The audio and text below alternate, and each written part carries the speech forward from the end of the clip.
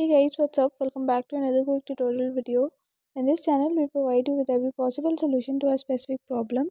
Whether it's a quick fix or a detailed tutorial, we are always here to help you. So in today's video, I'm gonna be showing you how you could easily turn on the notifications for Google Chrome. So if you wanna turn on the notification for Google Chrome, then this video is for you.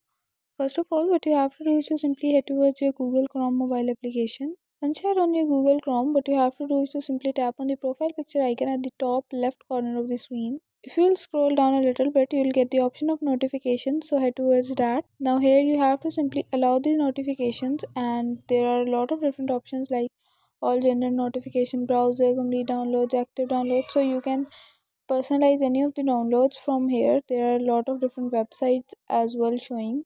Okay, so guys, that's it for today. Hope